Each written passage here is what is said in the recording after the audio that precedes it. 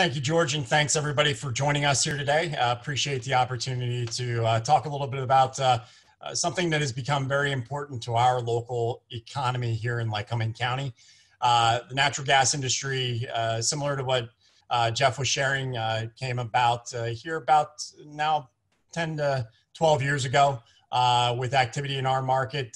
We did not have any natural gas or oil activity prior to this. And we're very excited to be able to see how this has grown over the past decade or so. With regards to the investment by the industry, obviously job creation has been key for us, being able to get a better understanding as to what those jobs really meant to our community, especially at a time when you looked at when this industry started to develop. It was during an economic downturn, and being able to provide job opportunities for people to jump into a new industry was very fortunate for us to be able to have that in play. You know, you look at the investment over the past decades, this industry has been engaged in the community, not only from the perspective of looking at where they're spending their dollars for the economic impact side of it, but also the community quality of life aspect. The industry has been engaged in activities such as Trout Unlimited, Wild Turkey Federation, those types of things that really provides what we value here in Lycoming County with regards to outdoor recreation amenities. So from that aspect of it, you know, you'll see the industry involved with those things. They're involved in stream restoration, a number of different things here in our market, which is exciting to be able to see that it's just not the economic drivers that are important to this industry. It's also that quality of life aspect of it, because, you know, from that end of it, you know, those who choose to live here in Lycoming County have a great appreciation for the outdoor amenities. And that's something that this industry has really taken it and really found value in being able to support for us. In addition to that, if you look at it, there is that economic impact. You know, you look at downtown Williamsport, the number of restaurants that we have here have grown significantly because of that. Our shops, even though we are in the midst of a pandemic, our shops are actually in good shape as well. And we attribute that to the industry being here, being able to see that investment that was made by local developers to take advantage of the opportunities that was coming from the gas industry. And it was them putting their own capital at risk and being rewarded from that, which is good to be able to see that. You know, the other thing is we are in the midst of a pandemic. And I can tell you right now, you ride around a number of the hotels, and I'll be happy to say that there are a number of white pickup trucks in those hotel parking lots. And the fact of the matter is we need those right now. That is one of the hardest hit industries, the hospitality industry in particular. And you look at our hotels, they're actually running at 70% capacity. You look at a number of other markets across the country, across the Commonwealth, they're not able to say that. You know, why is it? We're fortunate enough to be able to have this activity here in our backyard. And it's just not the hotels. It's also the restaurants who are benefiting from it, because, you know, they're not eating at the hotel restaurant. They're eating out at local restaurants here in the community. They're also buying things from different shops in the area as well. So from that aspect of it, you know, it's been a great industry for us. We're looking forward to continuing that relationship with the industry and being able to see where we can grow and prosper from it. So with that, I'm looking forward to the rest of the conversation this afternoon.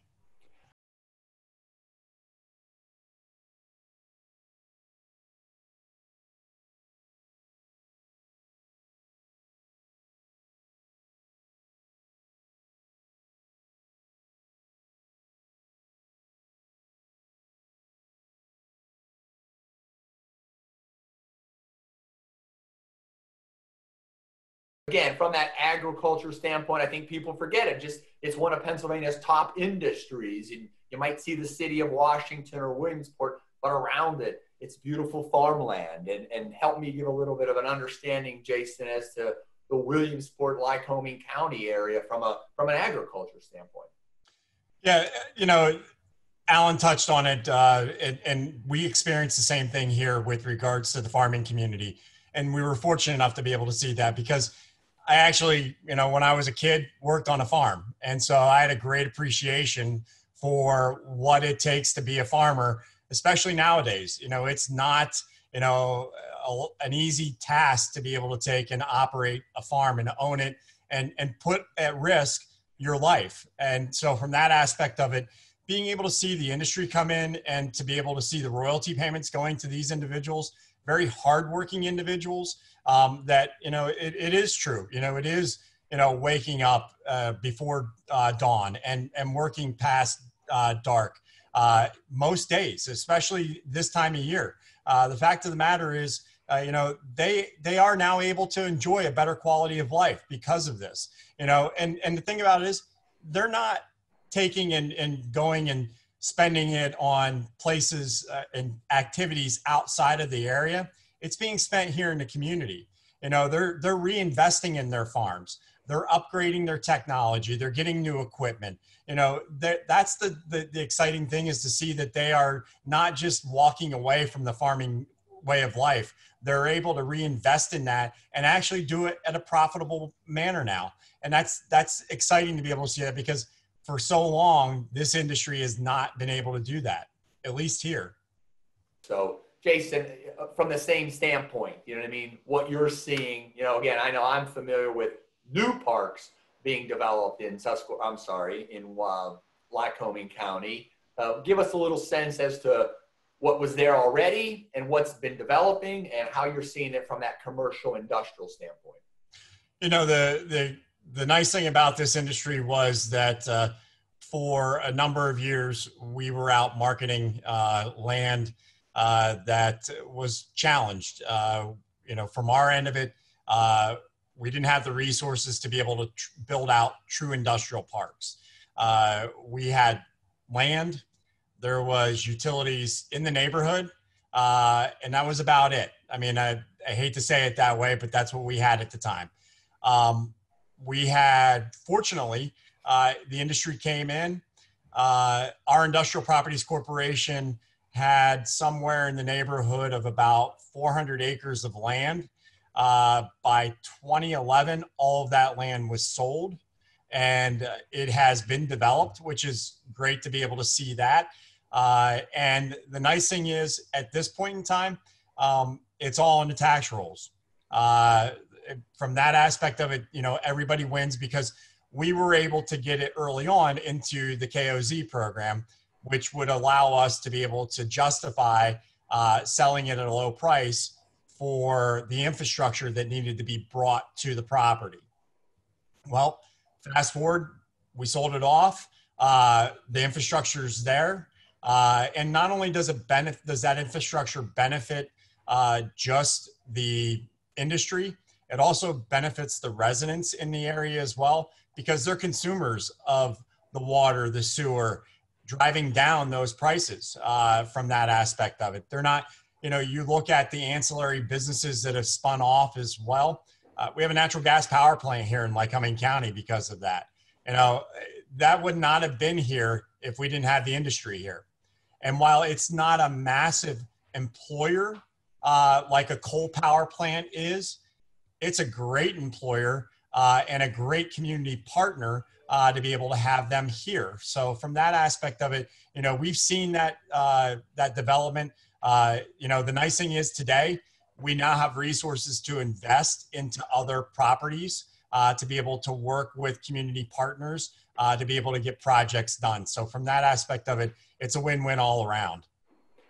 And to stay on that just for one moment, I know that one of the pieces that you and I have discussed in the past has been having those power plants also then means you have an availability of inexpensive energy. So again, what goes into developing economic development is, to your point, do we have the water? Do we have the land? Do we have the workforce? Do we have the energy to run them? And hopefully that's something you're seeing that's benefiting your region.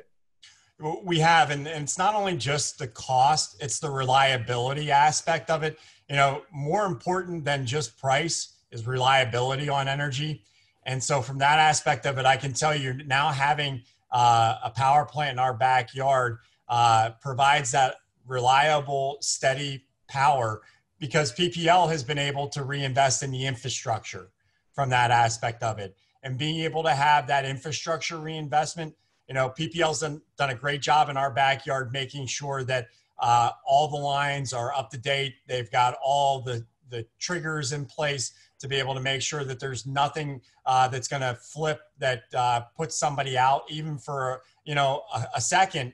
That little blip shuts down a major manufacturing operation, and it's very costly.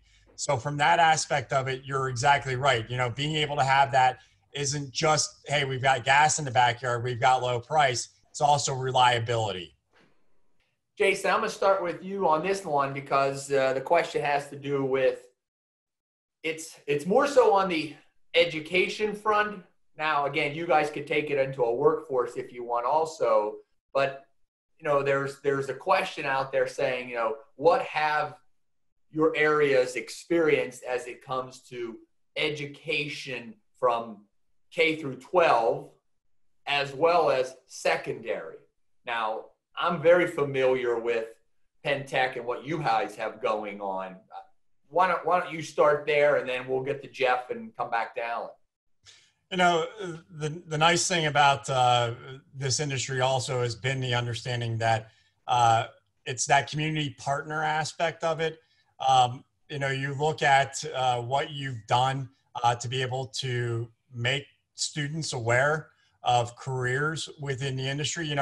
Those kids who are in that middle school, high school, that, they need to start thinking about what their future is going to be at that point in time. Making the industry available for tours. We've taken advantage of that. We have an education committee, and we've got a great partnership with our local school districts. Whenever we've needed tours, you pick up the phone, you arrange a tour, and give them the opportunity to see, where those things that they're learning about in school, that math, that science, that STEM, where that's actually going to be applicable within their everyday life. And it's not just your industry. I mean, we do take them to other things as well, give them the opportunity to see manufacturing operations and other types of services that we have here. But, this industry is one that is for somebody who doesn't want to go to college. And I know we're going to talk about Penn College, but for that kid who's like, you know what, I don't want to go on to school. I'm done with my 12 years and I want to get into the workforce. That's a great opportunity for a kid to be able to step in there and work their way up through. And, the exciting thing is I actually have a kid, she graduated a couple of years ago from Williamsport. The downside of it is I'm paying for college right now, whereas she has a very good friend of hers, actually a couple of them that got jobs in the industry right out of high school. And you know what? One just bought a house.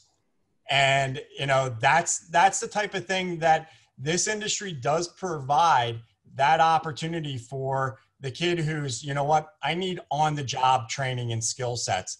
And I want to go into the workforce right after school because they can work their way up into the industry. So that's exciting to see, but for those kids who do need to be able to have that opportunity to go to school, we've got Penn College here in our backyard. They're a great partner with the industry as well. Everybody knows how they've been able to work, not only just here in Lycoming County, but in, counties across the Commonwealth. And, they've gone and really helped other schools be able to understand how they're doing it.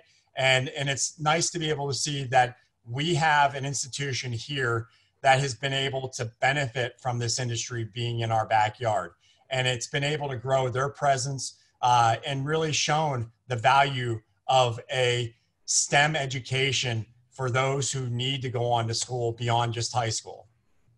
It looks like we have somebody in the audience who's familiar with what you have going on, because the question is, could you ask Jason about the investment from Shale, i.e. the facility that's being built on the western part of the state, which is the cracker. But it's my understanding that Shale has invested in Penn College likewise. Yes, they have. Actually, that's the exciting thing about this industry. Trying to get people to understand that what's taking place in Western Pennsylvania is going to benefit the rest of Pennsylvania. You look at what's happening in Butler County, which is great. If it could take place in my backyard, I think we all would say, hey, we all want it. But guess what? It's not feasible. It doesn't make sense. But we are still going to be a beneficiary of it. Shell has partnered with the school. They've invested in some very technical equipment on the plastics end of it to be able to provide them with educational training tools to be able to get students what they need in the plastics and polymer world, which is great to be able to see. They gave, I forget exactly the dollar amount, but a rotational molding piece of equipment is not cheap, I can tell you that. And so being able to have a state-of-the-art piece of technology that students will be able to work on, and they'll go into places where they'll be hired to go take on jobs, and they'll find that same piece of equipment. It's not like they're getting a hand-me-down piece of equipment. This is state-of-the-art investment, and it's great to be able to see those types of partnerships being able to provide students the opportunity to learn hands-on. And that's not directly going into the natural gas industry. That is an offshoot of it, but it's not directly into it. What are we missing? What do you want to make certain that people understand in the 10 years time frame of things that have happened that may be overlooked, that may be forgotten, or not even, again, directly impacted to the industry, but has actually lifted the county that you're in? And George, actually, I'm going to step back to that education a second, because one thing I neglected to mention is the opportunity that you brought with the MOLU. I think that is something that almost got missed in this conversation that I think is going to be very important once we get schools back into the swing of things. We had a taste of it, and I know that the educators were excited about it because while it did focus or emanated from your industry, the STEM skill sets that it focused in on wasn't just applicable to your industry. It applied to a number of different applications. And so from that aspect of it, I think that's something that I wanted to make sure we got mentioned, because that's something that you all helped spearhead. And I know we're looking forward to a point in time when we can start bringing that back out to schools. So, but with regards to your question, I will tell you one thing that I think is missed that we didn't really touch too much on is the involvement that you have as an industry on things that aren't directly associated with what you do. The quality of life here in our area, you look at it, we've got the community theater, we've got the community arts center, those are arts related activities.